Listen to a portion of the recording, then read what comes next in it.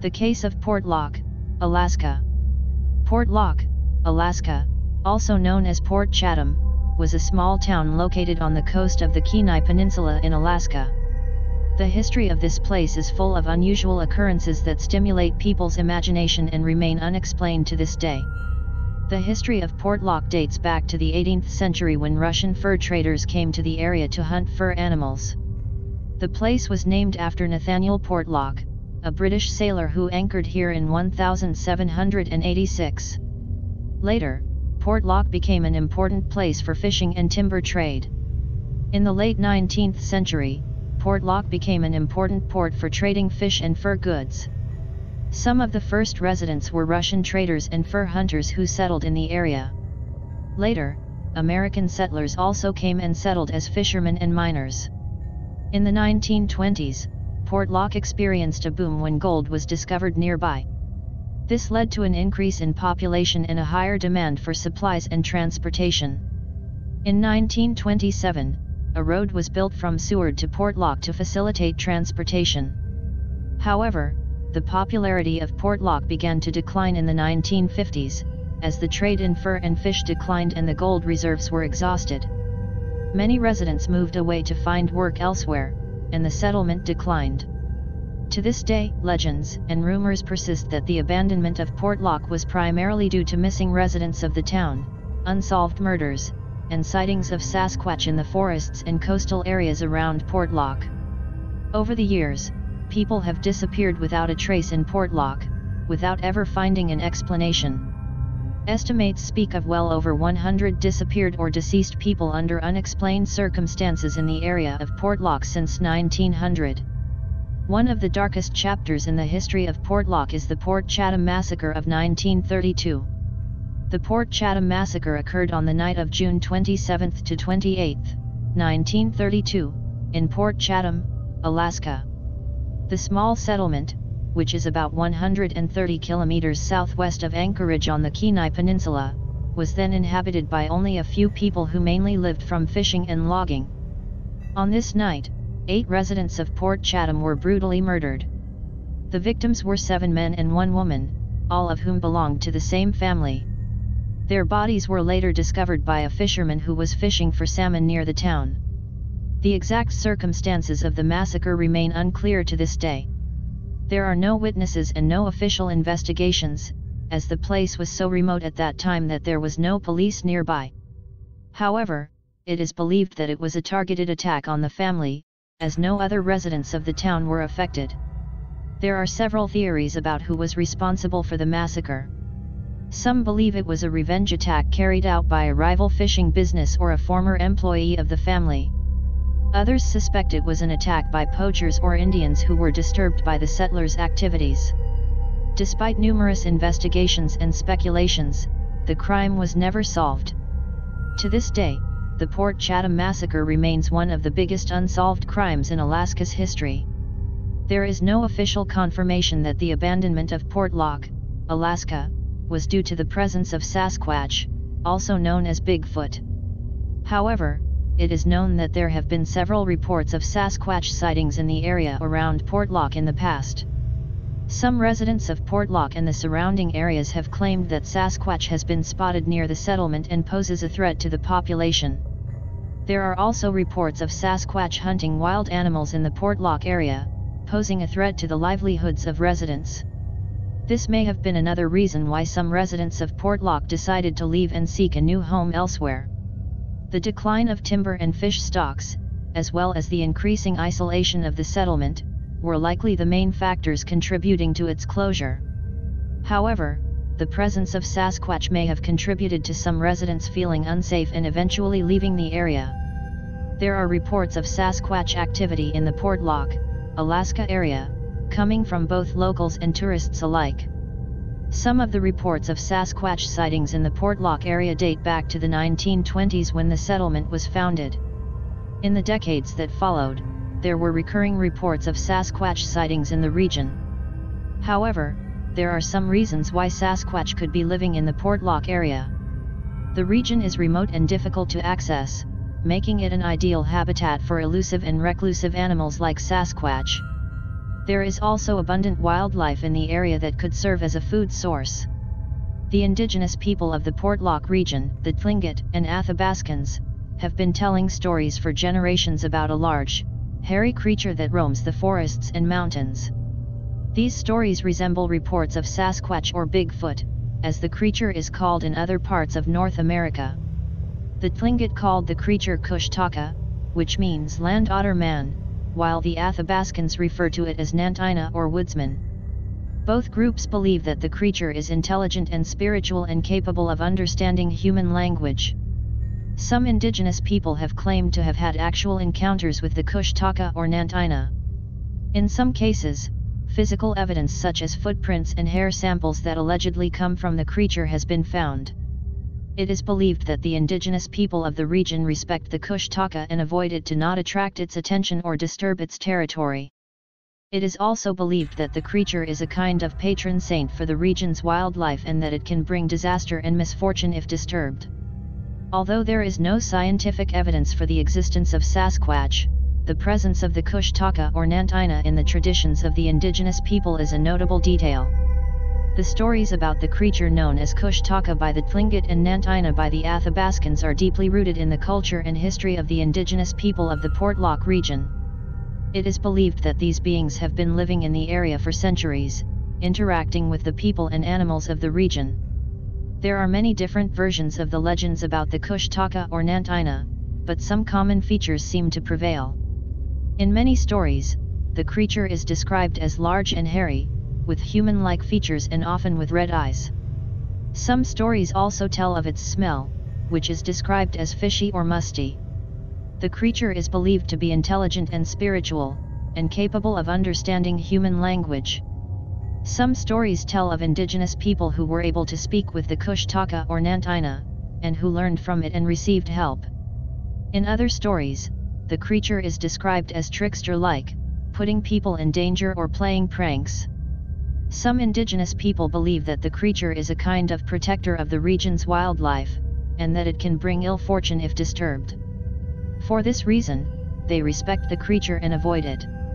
These stories are often passed down from generation to generation. There are several reports of specific cases associated with Sasquatch in the Portlock area. Some of these cases refer to encounters with Sasquatch that were perceived as aggressive or threatening, while other reports suggest that Sasquatch may be responsible for unexplained deaths in the area. On September 15, 1990, 51-year-old moose hunter Frank Graves disappeared near Portlock, Alaska. Graves had a hunting license and was an experienced hunter who knew the area well. He was alone on the hunt and had his equipment, including his rifle, with him. When he did not return, his family launched a search, but there was no trace of him. A week later, some locals found his remains near a river mouth. The body was stripped to his underwear and the entrails were ripped from the body. His equipment, including his rifle, was not found. The police launched an investigation and the search for the cause of death began. There were several theories, including the possibility that Graves was attacked by a bear or fell into the river and drowned. But there were also speculations that he was killed by a Sasquatch. Some locals believed that Sasquatch lives in the area and may be responsible for Graves' death. There were reportedly tracks of large bipedal hominids near the crime scene, and some locals claimed to have had Sasquatch sightings in the area. However, the police could not find hard evidence to support the Sasquatch theory and attributed the incident to a bear attack. It remains unclear what exactly happened to Frank Graves. However, there are many people in the region who believe that Sasquatch lives in the Portlock area and other parts of Alaska. The area is sparsely populated and inaccessible, making it difficult to find evidence for or against the existence of Sasquatch. On August 22, 1950, K.J. Barger disappeared near Portlock, Alaska. Barger was an experienced gold miner who had worked in the area before he disappeared.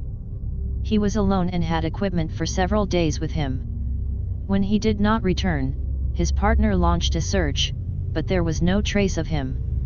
Later, some locals reported unusual noises in the area, which they described as screams or roars. It was also reported that Sasquatch sightings in the area had become more frequent. 2 years later, a human skull and a portion of a thigh bone were found near Portlock. The remains were identified as belonging to Barger, but the cause of death could not be determined. Some locals believe that Sasquatch lives in the area and may be responsible for Barger's death. There have been reports of large, bipedal hominids in the vicinity of the remains. The disappearance of KJ Barger is one of several cases associated with Sasquatch in the Portlock area. Although there is no hard evidence of the existence of Sasquatch, many locals continue to believe in the creature's existence and report sightings and unusual incidents in the area. There are other cases of missing people in the Portlock area that remain unsolved and have been associated with Sasquatch. In 1969, a man named Jimmy Simpson disappeared near Portlock. He was an experienced hunter and fisherman who had worked in the area before his disappearance. There was no evidence of foul play or animal attack, but some locals reported unusual noises and Sasquatch sightings in the area. In 1973, a man named Charles Bishop disappeared near Portlock. He was also an experienced hunter and had gone elk hunting alone. After he failed to return, a search was launched, but no trace of him was found. Some locals reported Sasquatch sightings in the area. In 1980, a man named James Johnstone disappeared near Portlock. He was an experienced bush pilot who had been scheduled to pick up a shipment from the area. When he failed to return, a search was launched, but no trace of him or his plane was found. Some locals reported unusual noises and Sasquatch sightings in the area. In 1972, a man named John O'Leary disappeared near Portlock. He was an experienced hunter who had gone hunting alone in the area. When he failed to return, a search was launched, but no trace of him was found. Some locals reported Sasquatch sightings in the area. In 1985, a man named Michael Lemaitre disappeared near Portlock. He was an experienced fisherman who had gone fishing alone. When he failed to return, a search was launched, but no trace of him was found. Some locals reported Sasquatch sightings in the area. In 2012, a man named Richard Manning disappeared near Portlock. He was an experienced hiker who had gone on a solo hike in the area. When he failed to return, a search was launched, but no trace of him was found. However, there were reports of Sasquatch sightings in the area in the weeks leading up to his disappearance. In 1999, a man named Thomas Saybold disappeared near Portlock. He was an experienced hiker who had gone on a solo hike. When he failed to return, a search was launched, but no trace of him was found.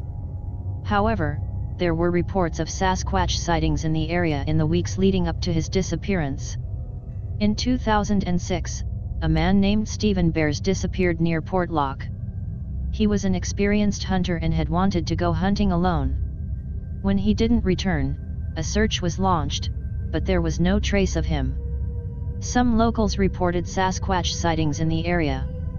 In 2018, a man named Robert Vance disappeared near Portlock. He was an experienced fisherman and had wanted to go fishing alone. When he didn't return, a search was launched, but there was no trace of him. Some locals reported Sasquatch sightings in the area. It's important to note that there is no hard evidence to prove Sasquatch's involvement in these incidents, and other factors may have played a role in the disappearances. There are also indications that some of the reports of deaths in the Portlock area may be due to wildlife or other natural causes. The region is known for its rugged conditions and dangerous wildlife, including bears and wolves that can attack humans. Nevertheless, these cases remain mysterious and raise questions about life in the Alaskan wilderness and the possible existence of Sasquatch. It is difficult to give an exact total number of missing or murdered people in the Portlock region from 1900 to present day, as there are many unsolved cases, and not all incidents were officially documented. At least 5 cases are documented in official police reports where people disappeared in the Portlock region and were never found. Additionally, there are reports of several unsolved murders in the area where the perpetrators were never found.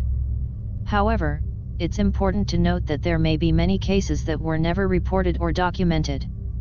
Especially in the early years of settlement, the Portlock region was very remote, and there were few people and resources to investigate cases of missing or murdered people. Overall, the Portlock region is a very dangerous area due to its remoteness and the unpredictable nature of the wilderness, where people can easily get into trouble. It's important for visitors and residents of the region to exercise caution and take necessary precautions to stay safe. Based on the cases mentioned in this video, including the 8 people killed in the Portlock massacre in 1932, as well as several cases of missing people in the area that may be associated with Sasquatch, I could make a cautious estimate that there may have been up to 100 cases of missing or murdered people in the Portlock region since 1900. However, it's important to note that this is only a rough estimate based on limited and possibly incomplete information, and the actual number of cases could be significantly higher. Please hit the like button if you have enjoyed this video on Sasquatch and Portlock, Alaska, and subscribe to the Squatch Mafia channel at YouTube for more content on Bigfoot and Sasquatch. Thank you for watching.